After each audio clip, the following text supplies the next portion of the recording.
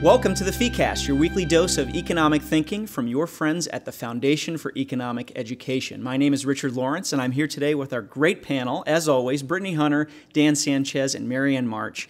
And you might have noticed, if you are a regular listener or watcher of the FEEcast, that we actually missed last week's episode because we had this little thing called FEEcon here in Atlanta, and it was 3 days of really amazing content, panels, presentations, speeches, musical performances. Brittany, you and I were the MCs for the event, which was pretty awesome. It was. It's interesting because if you've never been on stage like that, you don't know that when you're on stage, you can't see everybody. I loved that part. The lights are shining right in our eyes, so it actually makes it feel like a cozier room, except for all of the echoes. And all the applause, of course, right, because we can't help it. Right.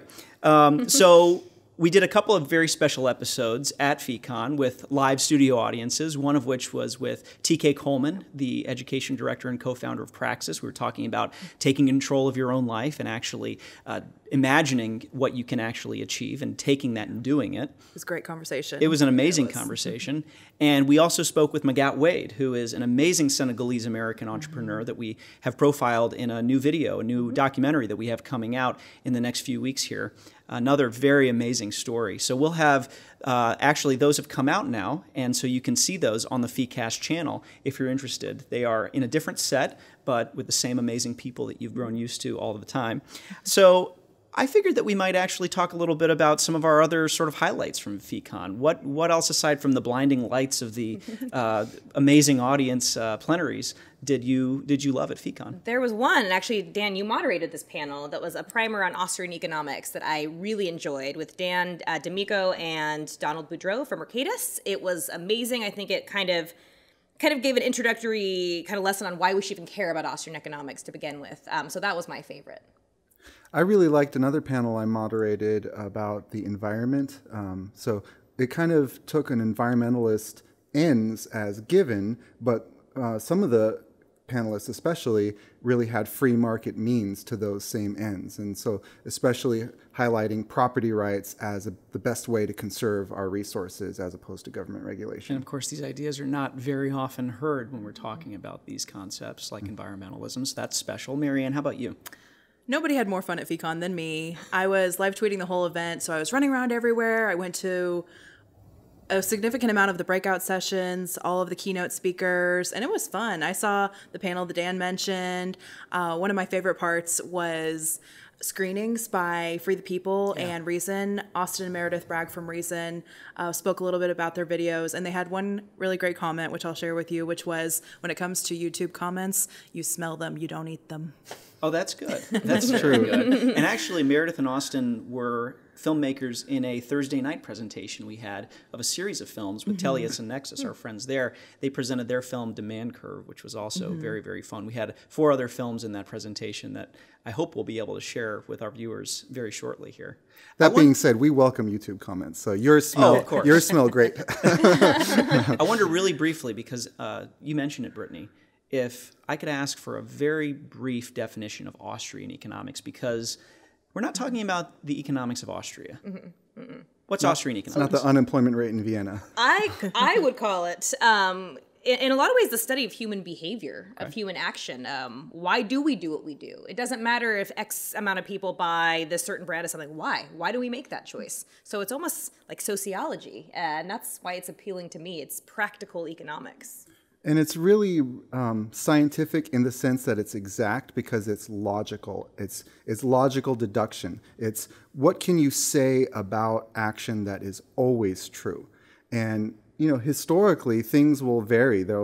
You won't be able to say exactly why someone did something, but given these constraints, you can, for example, know that minimum wages cause unemployment. Right.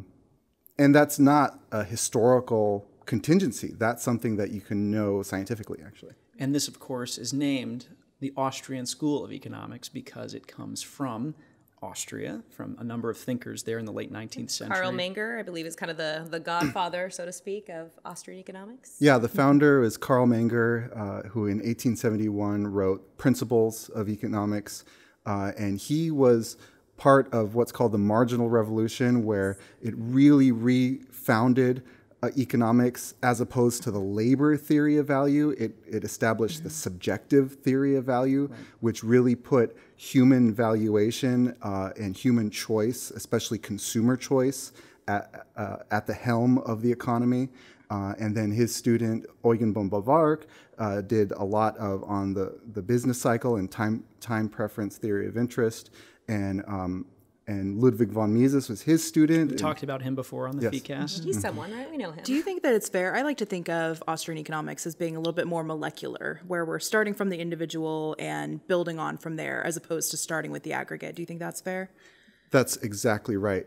It's very much what Mises called methodological individualism. And so instead of, for example, Keynes deals with huge aggregates, the Keynesian economics. And but what the Austrian economics does is it starts with individual choice and then builds up from there. It doesn't skip any steps. It's almost the most microeconomics, right? It's as small as you can possibly get. Right. Nanoeconomics. Nanoeconomics. And it has macroeconomics, because like the business cycle theory, that's basically macroeconomics, but it's built up from the microeconomics. Our axiom is the individual. Right. Whereas other schools, it's just like kind of two separate realms, like macro and micro, and they don't really interrelate. Yeah, I think that's more respectful of the individual instead of certainly. just lumping people together. And reality, it's more respectful of, like you said, what actually happens. Yes.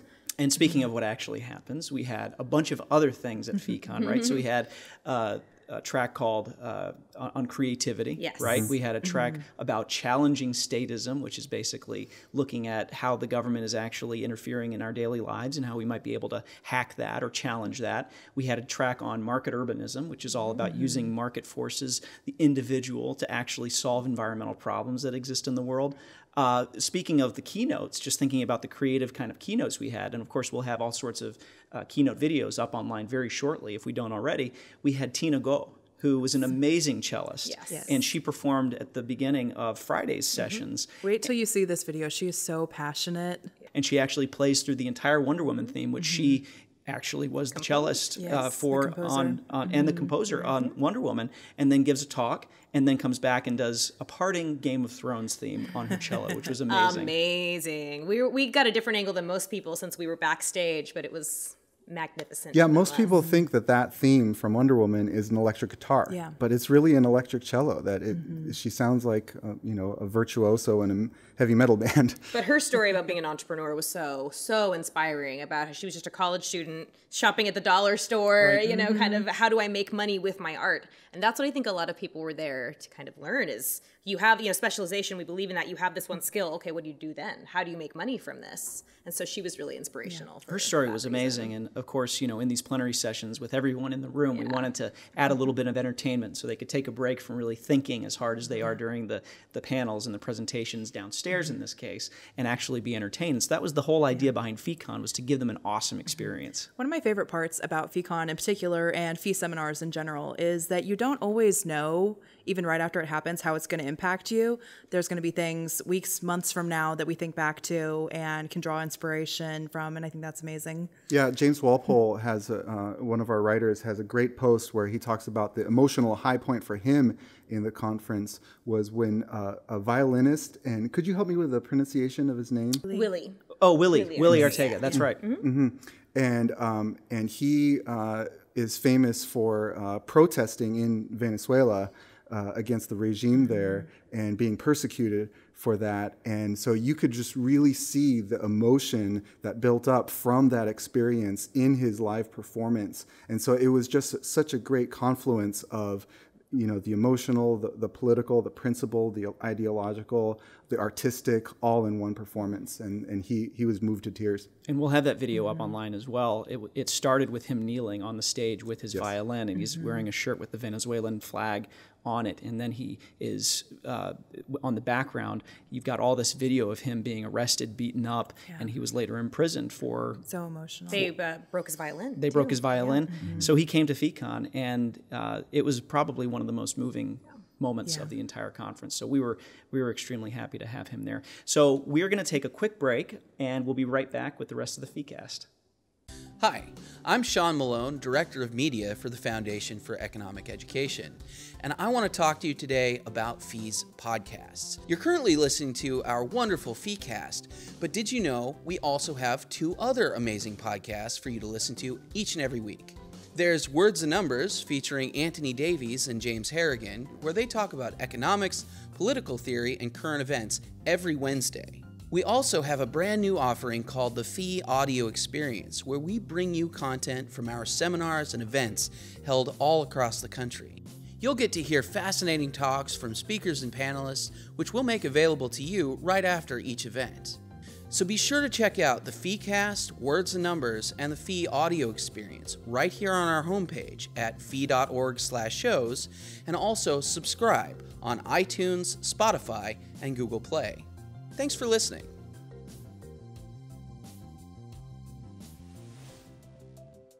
Welcome back to the FEEcast. We were talking as we went into the break about FEEcon. Now we want to kind of switch gears a little bit and answer the question that always comes up, which is when you're talking about with people your political philosophy, and you might suggest, well, maybe government should do less, maybe government should be maybe in the role of providing the services of a night watchman state, only providing for policing and maybe courts. People inevitably ask us, but if the government's not doing all the things it does now, who will build the roads? And this question always presents a challenge to people who believe in a very limited government. And this week there's news out of wherever Domino's Pizza is based that perhaps they have an answer to that. They do have the answer to it. Domino's will build your roads. And in fact, they've already, I think, repaired 50 potholes. So Domino's is unleashing this new plan, Paving for Pizzas. Which sounds delicious. Sounds delicious and exactly as it sounds. So they are actually coming to your town if you nominate your town, and they're going to fix the potholes that are causing your pizza to be delivered, I guess, not in perfect form. So the rhetoric goes that the pizza men your pizza's on the front seat or passenger seat. They get to your house, they go over a pothole, that pizza goes flying, pizza's ruined. Domino's has to make a new one. Pizza Armageddon, chaos ensues. No longer. So are they doing this out of the goodness of their own heart, or is there some self-interest involved? Well, there's always self-interest involved, Dan. Even the Democratic Socialists have self-interest. Exactly. So how could their bottom line benefit from this venture? Well, so if all these pizzas are getting destroyed, which apparently they are, because this is enough of a problem where it's causing, disruption in their business model, people aren't getting their pizzas in the quality that they are promised to them because of these potholes. Mm-hmm. So it's in Domino's best interest, so they won't have to remake those pizzas and then use their employees who should be working on a different order but are now forced to remake the pizzas. Or if people just stop ordering from them because they keep getting their orders messed up. Because they keep getting ruined. Yeah. Exactly. But now you have fixed roads, which means literally everyone benefits. The driver gets there safely, your pizza gets there safely, consumers can get to the store and back safely if they choose to pick it up, and the entire community gets a better road. Yeah. Yeah, even people who have nothing to do with Domino's Nothing are benefiting. to do with it, yeah. And in economics, that would maybe be called a free rider problem. Yes. Right? And no pun intended with the roads comment.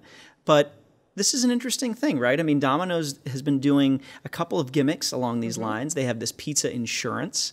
They have, for instance, if you end up bringing your pizza through carryout back home, and as the commercial has it, a tree hits the car and destroys the pizza, or you slip on ice after the tree hits your car and flips the pizza over, you go right back to the Domino's shop and they remake your pizza. And so they're very interested in making sure that their customers actually get a quality pizza.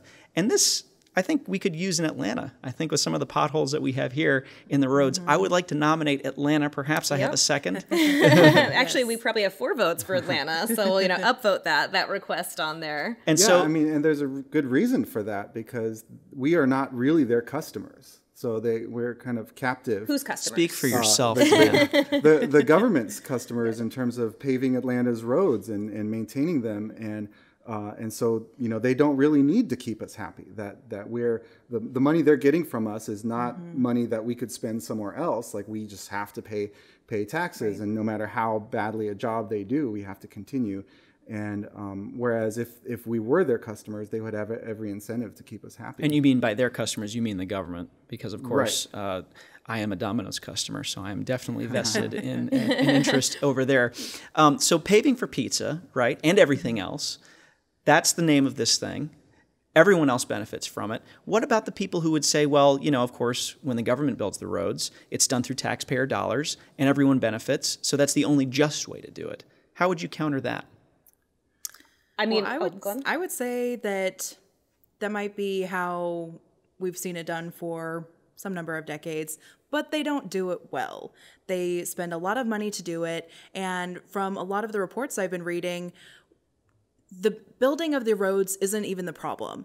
The initial expansion and laying down of the foundations, that's all well and good within parameters. The real problem is maintenance. And that's what I think is the most interesting thing about paving for pizzas, is that they're tackling the bigger issue, which is maintaining the roads. And I've got a statistic for you, Richard. Always with the data. Yes. Between 2004 and 2008, states dedicated 55% of their budgets, a total of $20.4 billion, on expanding roads, which only accounts for 1.3% of all roads. The other 98.7% only received 43% of the budgets. And as we can see in our city and other cities, there are big problems. The roads aren't being well maintained by the government. It's great to see a private organization stepping in and doing something about it. And so we have all of these roads in the U.S., most of which, I believe, are funded by some level of government. Was that always the case? Actually, no. I mean, there was one of the first highways in U.S. history was called the Lincoln Highway, and it was a private initiative. So there was entrepreneurs in the automotive industry, in the tire industry, and they realized that if there was a road that made it easier for people to get from place to place and travel long distance across the country, then that would be a big boost to the automotive industry. And so they created a private foundation to make this happen, and it really helped. It really worked. And it was only later that the federal government stepped in and crowded that out. Let's talk about crowding out real quick. What does that mean? Crowding out is when government expenditures make it harder for private competitors to operate in that area. So, for example, with public schools, that it may be substandard public schools, but they're free, and so it's at least no charge. Right, no charge. Right. Free to the consumer, not free to society. We have to fund it with taxes. And so that makes it harder for private schools to emerge and compete. Because those private school parents are essentially paying double. They're paying for public schools in their taxes, and then they're paying privately for their schools for their children. That's right. And so why wouldn't private schools be crowded out because of such great investment in public schools by government? Well, they would be. They would be crowded out by public investment. But they still exist. You mean completely? Yeah. Crowded out. Yeah, I mean, so they're crowded out in the sense that there aren't as many as would have been otherwise. Right. But, I think that, when we're talking economics, we're always talking about things on the margin. Right. Are there going to be some percentage of people who are willing to pay both, pay for public schools and for private? Yes. But the people on the margin who are choosing between, sending their kids to school in clean clothes versus paying for their education.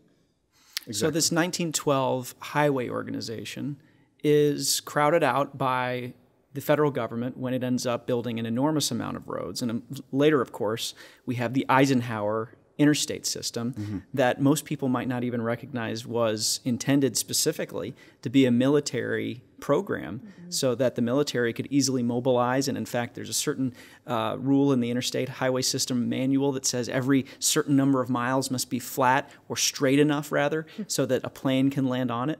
And these are all notions that I think are hidden by sort of our usual rhetoric that only an organization as large and as well-resourced, as well-funded as the government has the ability to do things such as roads. But we see from these examples in the past that wasn't always the case. Yeah. Oftentimes what happens is that government jumps in and sort of hijacks the progress that private sector made and repurposes it towards its own uses. So whereas this was the original freeways were about commerce and about trade, that the government, especially with the Eisenhower highways, that it repurposed it for military purposes, which to some extent is for destruction and not creation.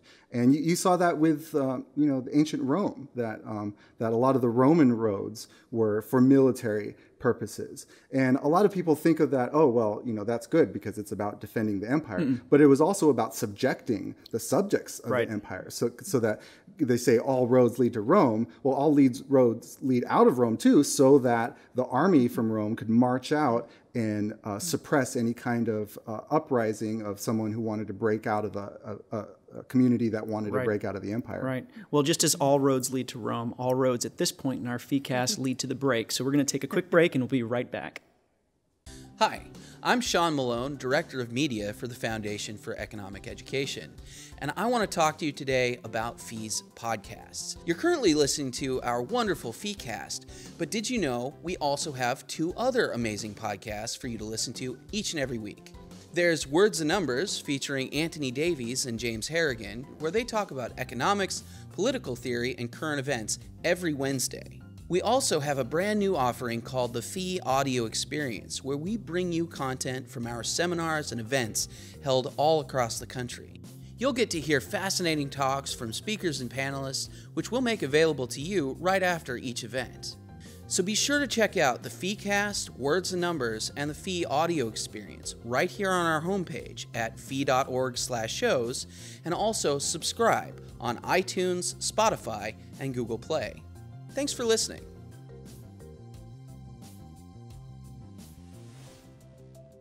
Welcome back to the FEEcast. We were talking in the break about certain fictional renditions of the world in which we inhabit, and one of them, of course, comes to mind, which is Where We're Going, We Don't Need Roads. And, of course, that reference from Back to the Future comes into your article as well, which we have a link to in underneath the video so that you can read what Brittany wrote about all this paving for pizza nonsense, which actually sounds pretty good if we can get it here in Atlanta, which I'm extremely stoked about. I would love to see that, and I'm a big as any Domino's fan. So the question is, if I'm a Domino's fan and I'm constantly ordering from this company that's patching the roads in order to get me my pizza, what kind of problems does that make apparent? I mean, economically, socially, if I'm paying for roads to be paved through my direct expenditure on pizza, is there an issue with that? Well, it brings up the issues of public goods, which is a term that economists use for goods that are non-excludable. So it's hard to exclude any particular individual from it, and non-rivalrous, where someone using the good doesn't deprive someone else from getting the benefit of the good. So an example of a public good that is often raised is a dam. So you have a dam and it benefits the whole community. And you can't really say like, okay, well, you in this community, you don't get the benefit of the dam. You can't exclude people from it. And you also if someone moves into the community, it's not like, oh, okay, well, he's benefiting from the dam and that makes me benefit from the dam less. Right. So the argument that a lot of economists use is that for public goods, you have to have the government provide the dam, right, or the government to build the roads. Otherwise, people wouldn't be incentivized to pay for enough of a supply of the good. So, for example, a dam is a public good in the economic sense, where it's non-excludable. You can't say, Bob, because you didn't pay for this thing, you won't have the benefit of the dam. And it's non-rivalrous, meaning if all 4 of us consume the benefit of the dam, a 5th person coming in cannot not be benefited from it. Exactly. A pizza, on the other hand, would definitely be a non-public good. It would be a private good. It would because it's because rivalrous. not everyone's getting a piece of the pie? Apparently. Is that what you would say? We're just full of Domino's references all day because, of course, that's their rewards program that I have way too many points in. So it's interesting that you mention public goods, Dan, because there are a couple different definitions, of course. When most people are talking in the public sphere, they're talking about it in a non-economic sense, which basically means for the good of the public, the greater good. Yes. But this economic sense of a public good is a very specific definition. And I want to read a couple things to you right here because I think it's important. It's interesting because I usually go to Merriam-Webster, and in this case, Merriam-Webster does not have a definition for public good, so I'm not able to tell you how popular of a term this is to look up. I'm sure it's not very popular, but here we go. On Google, it basically means a commodity or service provided without profit to all members in a society, either by the government or by a private individual or organization. And the second definition is what we said, which is the benefit or well-being of the general public. So they even say in economics, this is something that is not done for profit. See, the problem I would have with that definition is that it's according to what the government does. It's not according to like the nature of the good. So for example, the government could provide free mugs to everyone and not charge them and then call that a public good. Yeah. But it doesn't mean that it's non-rivalrous. And there are public goods that don't have to be provided by the government. I like to think of radio as one example, where it would be very costly to try to exclude people from tuning their radios to your station. But that doesn't necessarily have to be provided by any kind of government or state. And I think it's also worth noting that the government owns no road company. So when we're talking about that, like no profit, actually a road company is profiting, and they're profiting from your tax dollars because, again, the government does not have the government road company that goes and paves your way. You know, they take your funding that we all fund, and they use it somewhere else in the private sector. So there is someone profiting, and they're profiting off your dollars, but you have no say in what happens to that. And hence the problem that we come up with all the time of contracts that are done without bidding. And so our politicians are actually giving their friends the contracts at a really good rate, maybe not in the best interest of the public good, the greater good. So I guess the thing that I'm wondering about paving for pizzas and Domino's is that's really cute. Thanks for filling some potholes. And bellies. And bellies, not to miss out on that one. But what good does that do us if we want to build a new highway? How do we scale this out? We can't depend on Domino's to fix all the roads. They've got pizzas to bake. Well, for one thing, that lots of businesses have an incentive to get people to them. Every business, unless you're an online solely business, and even then you have delivery trucks. So literally every business needs the road. Right. And so making it easy to come to, and so when you think about malls, that they're kind of providing public goods too, because there are like thoroughfares and walkways through there that people aren't paying for. But it's in their incentive they want to make it easy to walk to their store. So let me ask you this then. If it's in all of these people's interest to pave the roads, why don't we just hit them with a good old tax? Let's just let the government tax these organizations, get that needed money for the roads. Why is that not a great idea? They already have the money, and look what's happening. So it looks like giving the government the power to say, okay, I'm going to do this with the money. Again, you're taking away the demand, right? The consumer can't directly say, no, I don't like this. They'd have to go through not only bureaucracy, but also some middleman, that's also being paid to do this work. It would be exactly what we have going on now. Right. And so this kind of always brings up the question, talking about public goods. There's also a very interesting difference in the way that we talk in economics about the public and the way that the colloquial usage of that word happens, right? So when most people talk about the public, we talk about something that is government run or operated or funded, right? So public schools, for example, are given that name, public. But truly, public has a very different meaning. And I wonder if maybe we could sort of weigh in on that a little bit. Yeah, public generally refers to just people. And so like public businesses are businesses that are open to the public. And even I think in the UK, public schools actually means private schools because it's schools that are open to the public. It's for the people. And I think that there's something insidious about lumping the notion of public with the notion of government, because basically they're saying that the government is us, is the people, or at least represents the will of the people in some profound way, when really they often don't. I know someone who insisted upon public schools being referred to as government schools, simply because it is an insidious sort of conflating of ideas, sort of the government side along with the interests of the public. A lot of the time, those don't line up. Right. Yeah. And then Maybe most of the time. Perhaps. What that leads to is this great quote that Bastiat, this economist, French economist Frederick Bastiat talked about, that he said that whenever I say that I don't want, I mean, this is a paraphrase, whenever I say I don't want the government providing education, people take that to mean that I'm anti-education. When I say I don't want the government providing food, that I'm anti-food. And that kind of linguistic merging leads to that kind of fallacy.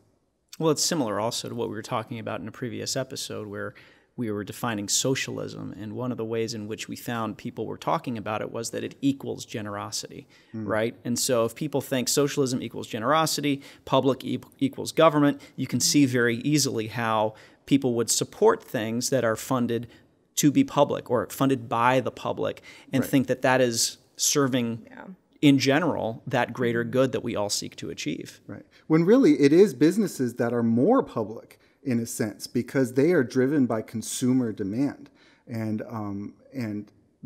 there's no middle man in the way of the government claiming to represent their wills. They are actually expressing their will with every dollar they spend. Like Mises said, that the market is like a democracy in which every dollar is a vote. And very rapidly responding to the wishes and needs and wants of all of us individuals in that sense that we were talking about earlier. Well, I think all the wishes and needs and wants of this group of people is to probably have a pizza right now. So I think we're going to end the FEEcast, and we look forward to seeing you next week. Have a great weekend.